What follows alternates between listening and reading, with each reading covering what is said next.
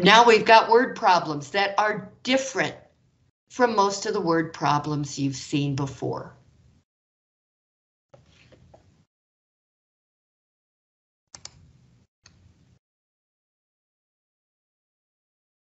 And these are applications of function behavior, not just functions, but function behavior, which of course is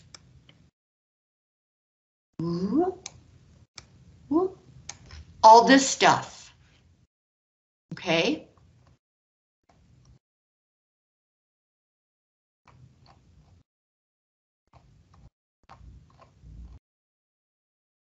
Okay, topics in function behavior. A daycare center. Now, get ready for stuff to be different.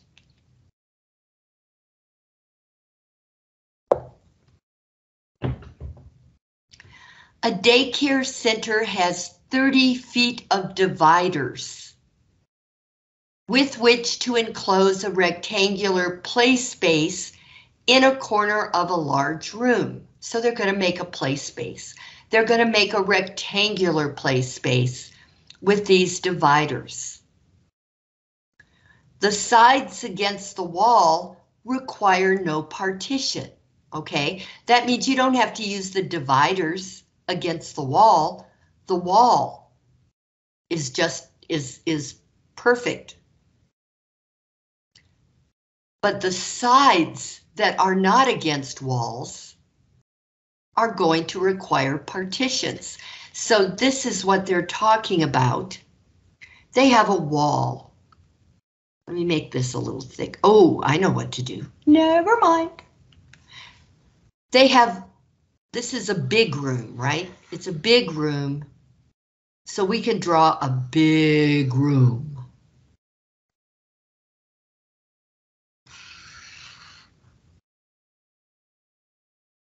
And there are all these little kids screaming and yelling.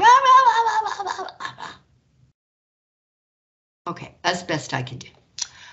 Now, somebody, maybe a donor, gives them a partition, a bunch of partitions. They have, in fact, 30 feet of dividers, which are partitions. Let's make them blue. And what they want to do is they want to set up a rectangular play space in the corner here.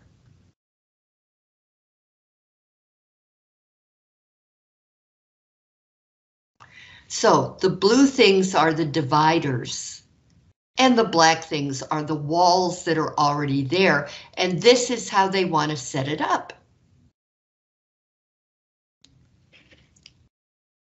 Maybe put all the little math geniuses in here. Okay, so we're going to do these things. Okay, now it's telling us stuff. No, we got to pay attention.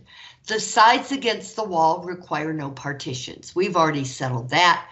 Suppose the play space is X feet long. Answer the following questions. So the length is the longest side. That means this is going to be X feet long. And we're going to have to answer the questions.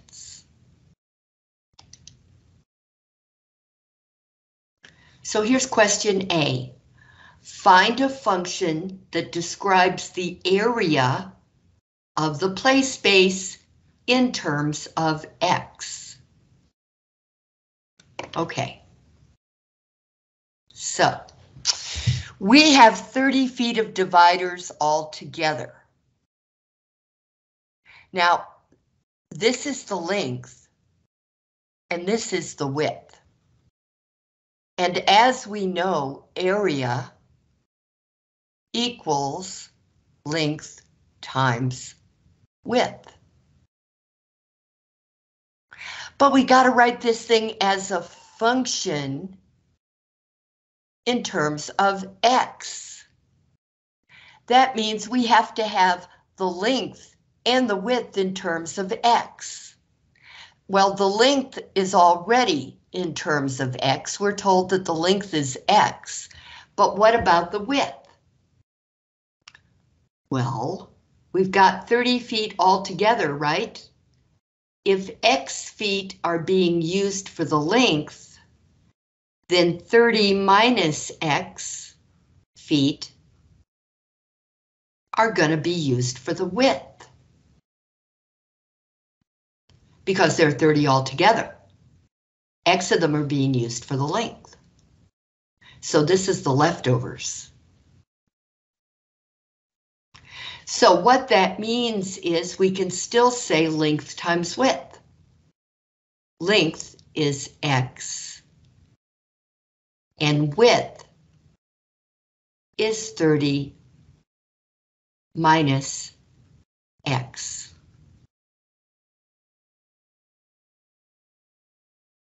And that's the answer to part A. That's the way they want you to answer. They don't want you to work it out. They just want it raw. X times 30 minus x. And that's what A of x equals. In fact, I should erase that. What they do, you know, is with the answer box. And so what you'll see is A of x equals, and then there's an answer box in which you're going to write x times 30 minus x. Only they changed the number 30 around. I've seen 27, 24, different numbers.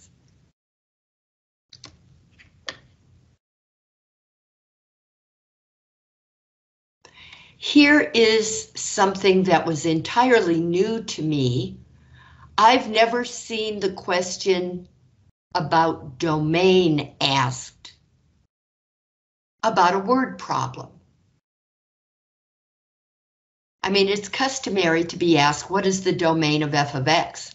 But here's a word problem, and we're being asked, what is the domain of A of x? So we have to talk this one out. I'm just going to go in here. B. Domain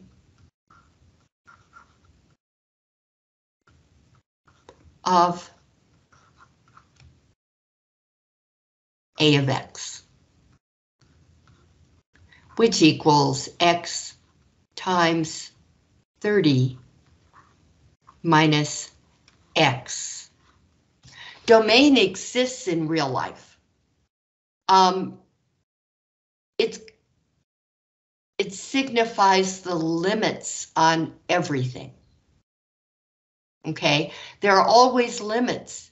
You don't have limitless dividers. You only have 30 feet. Okay, so in real life, when you're talking about domain, you're asking what would make, well, in this case, a play space. What would make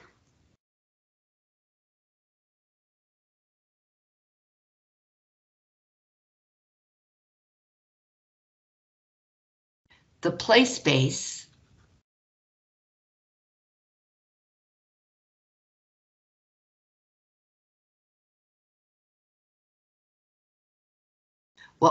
play space not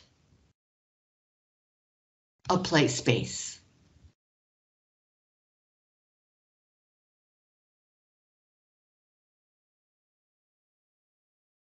In other words,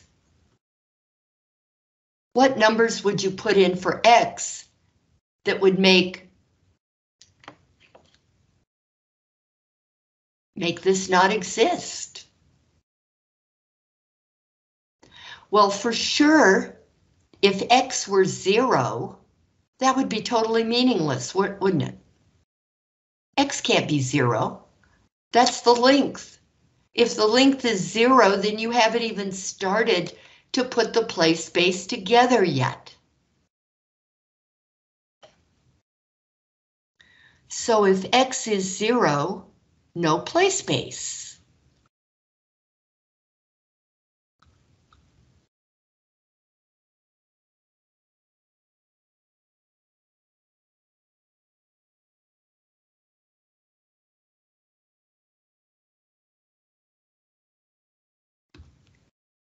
And for that matter, if the width were 0, that would mean no play space. I mean, what? You'd have all your dividers flat against this wall over here. You couldn't stick a kid in there. He would be very unhappy and go home and tell his mommy. All right, so we also have to make sure that 30 minus x does not equal 0, because there would not be a play space.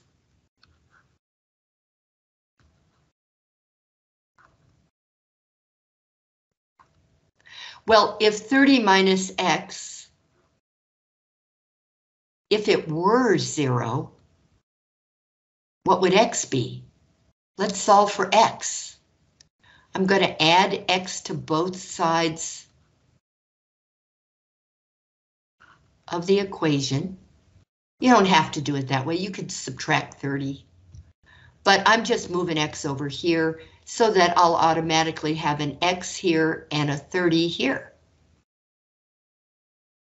So that means if x equals 30,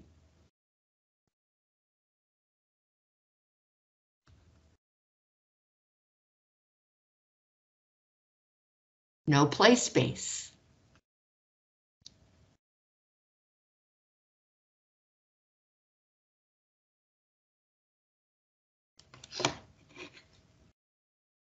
Yeah, which is like saying, okay, if the length is all 30, then you'd have all these dividers sticking out here and nothing going in there to be the width. Kids would just run in and out, in and out. So now we know, okay. X cannot equal 0.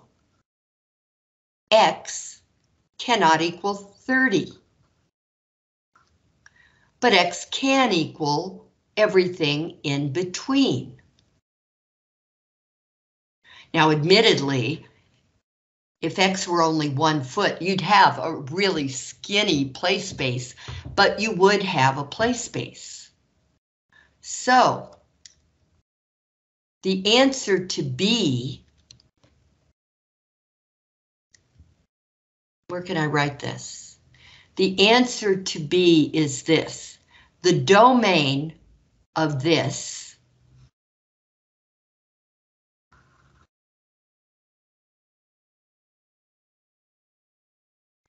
is all the numbers x could equal between 0 and 30, but not 0 and not 30. So that's what your domain would be.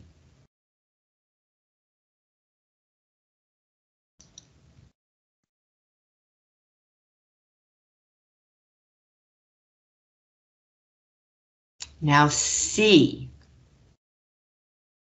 Let's talk about the graph of the function. For C,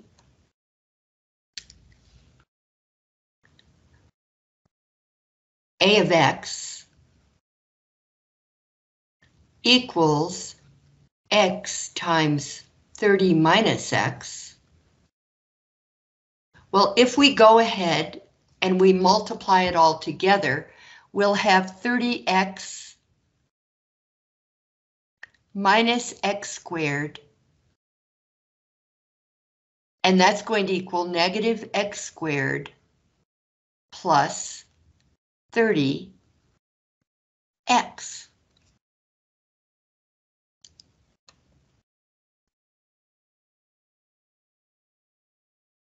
That's a cup down parabola. So the graph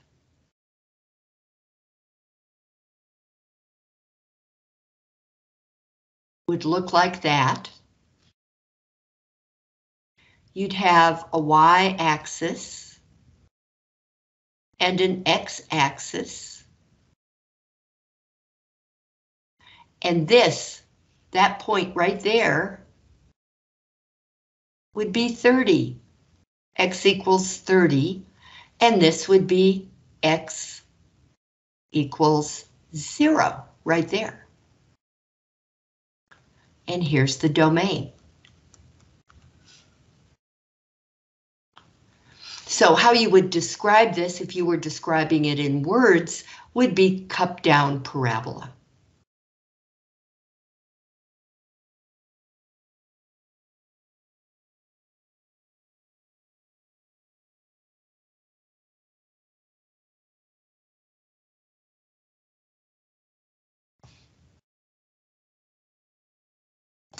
And if we go back up here, give the dimensions of the play space, that is the length and the width, that would yield the maximum area. Well, your length is how long does the length need to be, and the maximum area is going to be your K. So this is your maximum area.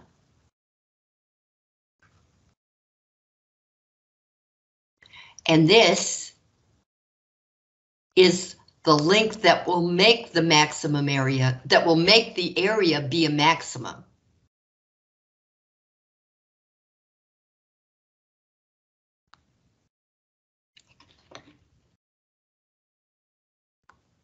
Okay. So, yeah, so C, describe the graph. That's what the graph will look like. Actually, you'll be given 4 different graphs and you choose the right one. This is the only right one. Correct one. And D,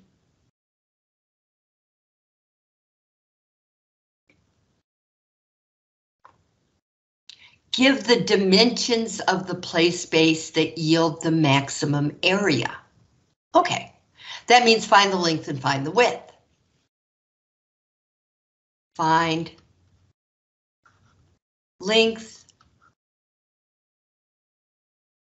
and width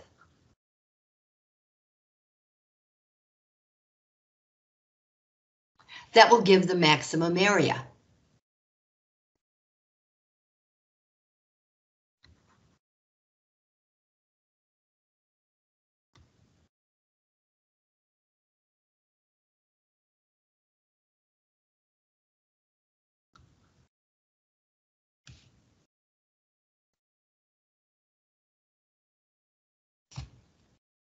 Okay, well, to do this, we need to find H and find K.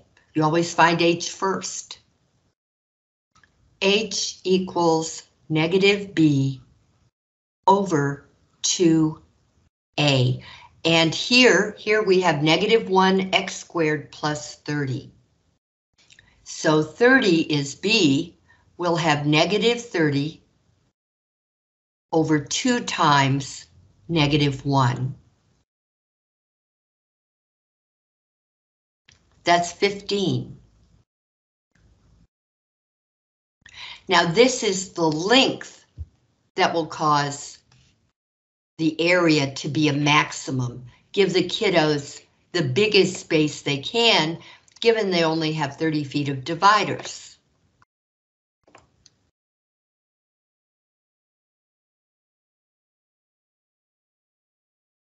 That's the length that will maximize.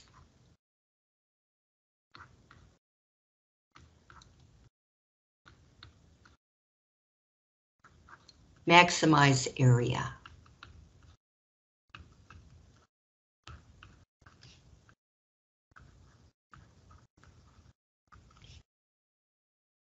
Okay, we're not being asked for the maximum area. We're being asked for the dimensions that will create the maximum area. So now we have to find the width.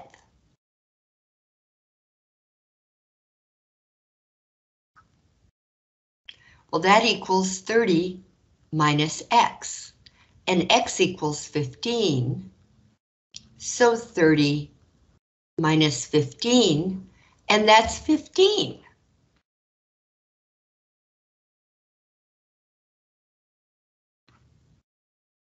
So what they're telling us is that we haven't drawn this correctly. Instead, it's going to be 15 feet long and 15 feet wide. It's going to be a square play space, which is true. The way to maximize any area is to make it a square or a circle.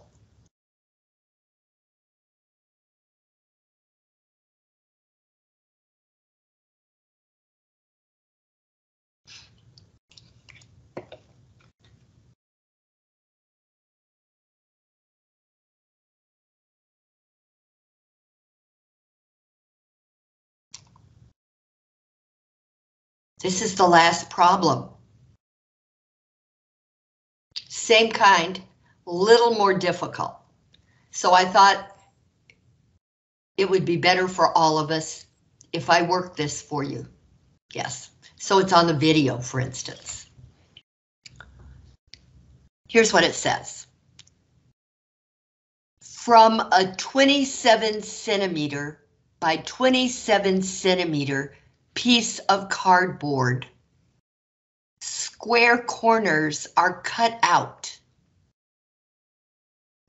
And then the sides are folded up so that you get this box.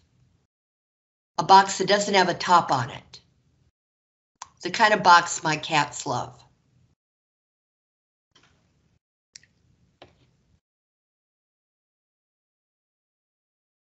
So it says complete parts A through C below. Express the volume of the box as a function of X. Well, we need to talk about volume. They're not asking for the area of the base, they're asking for the volume. Volume is how much stuff your box will hold. Okay, the formula for volume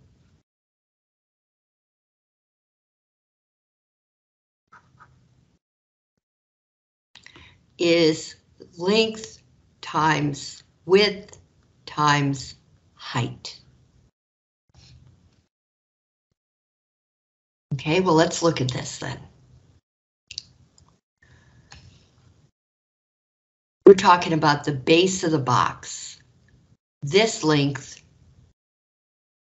times this width. And then X is the height. That's what gets folded up. So that's how tall your box will be. This used to be 27 centimeters.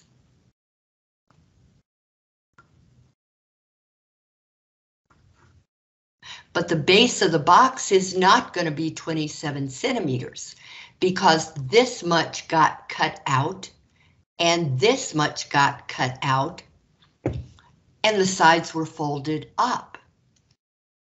So this side of the box and this side of the box started off as 27 centimeters, but then X centimeters were eliminated and X centimeters were eliminated, which makes it shorter now.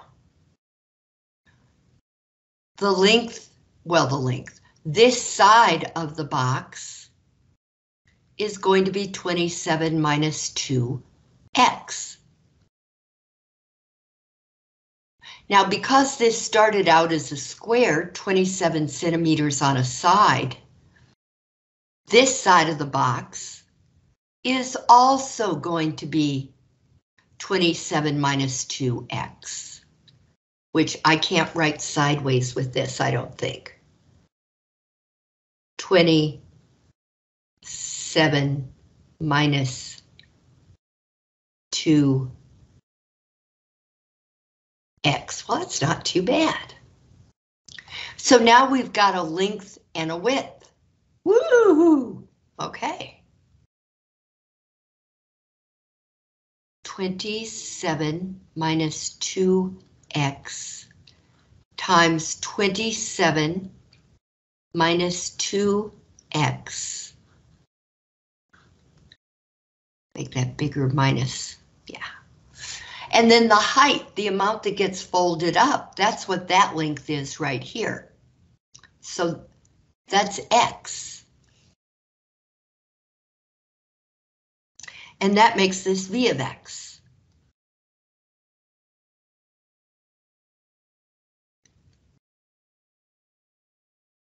Now, quite honestly, it's always easier if you put this lonely little term in front. So we're going to let our answer to this, excuse me, answer to this be x times 27 minus 2x times 27 minus 2x.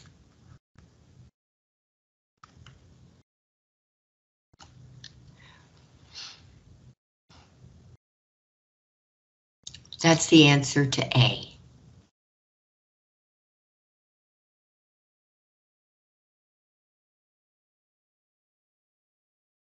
Now the answer to B is just the same as before. When you apply domain to a more real life situation, you have to ask yourself, well, what would make that v of x? What would make it not a box? Well, what would make it not a box is if x equals 0. If the height were 0, it wouldn't be much of a box. And if the length and width were 0, that wouldn't be much of a box. So 27 minus 2x will not be a box either if this side is 0 or if this side is 0. And since they're identical, I really don't have to write them 2 times. So let's come down here and do B. If x is 0, it's not going to be a box, so x cannot equal 0. And if 27 minus 2x equals 0, it's not going to be a box. So let's solve for x here. I'll add 2x to both sides.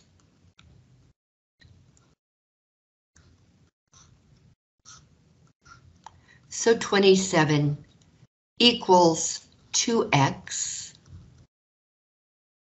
divided by 2 divided by 2.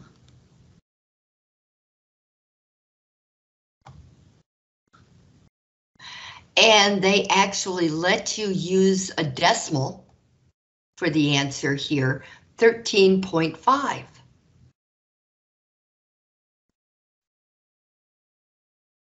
Half of 27 is 13.5. So x cannot equal that, or the length and the width will be 0. Can't have that.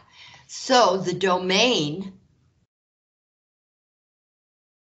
the x's you're allowed to consider to use, is going to be not 0 and not 13.5, but everything in between.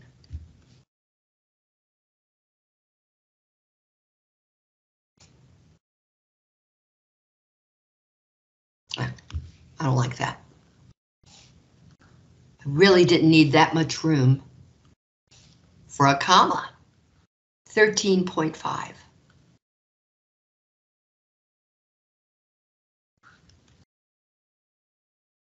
Now it says use the graph, and this is the graph that they give you. Okay. Use the graph of the function to determine the dimensions, the length, width, and height, that yield a maximum volume. So I wanted you to see the original graph. Here's the original graph.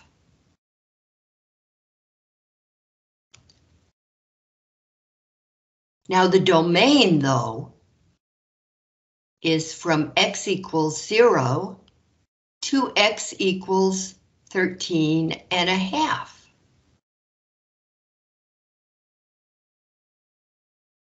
Notice it's not a parabola. It's not symmetric. That happens in real life. That's because we have a cubic here. We have a cubic. There's an x, there's an x, there's an x. X times x is x to the third. So your leading term, I don't know what the coefficient would be, but your leading term would be a third degree term.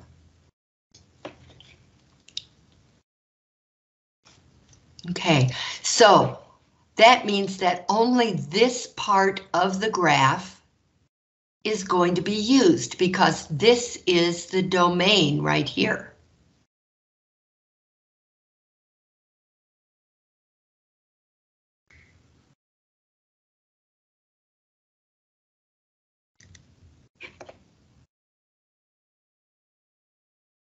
Now they are so nice.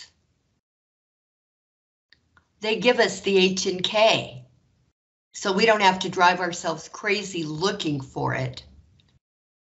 H is 4.5. That's the X that will maximize the volume. And K is 1458. 1,458 cubic centimeters? Yes, cubic centimeters. Volume is in cubic centimeters, cubic inches, cubic feet. Like that. Okay, well, this H is really an X. So here's what we know. We've got length of the box, because we're asking about volume. Length of box.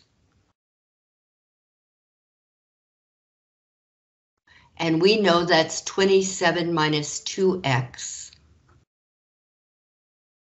And we've got the width of the box.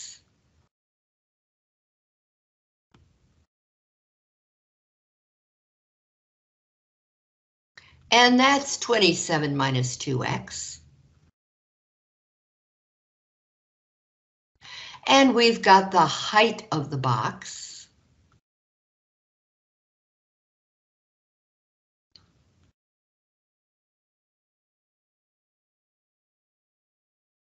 And that's x. So the x that will maximize the volume is 4.5.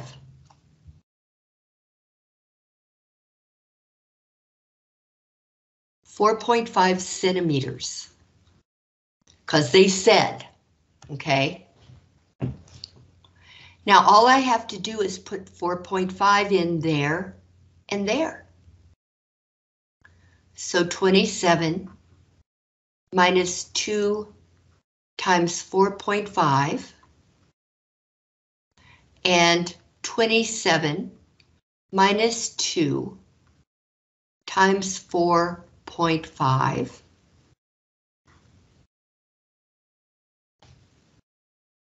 That's 4.5 also.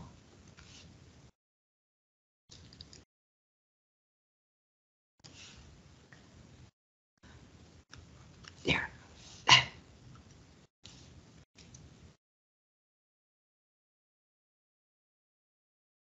There now. Well, 2 times 4.5 is 9. So this is 27 minus 9, which is 18.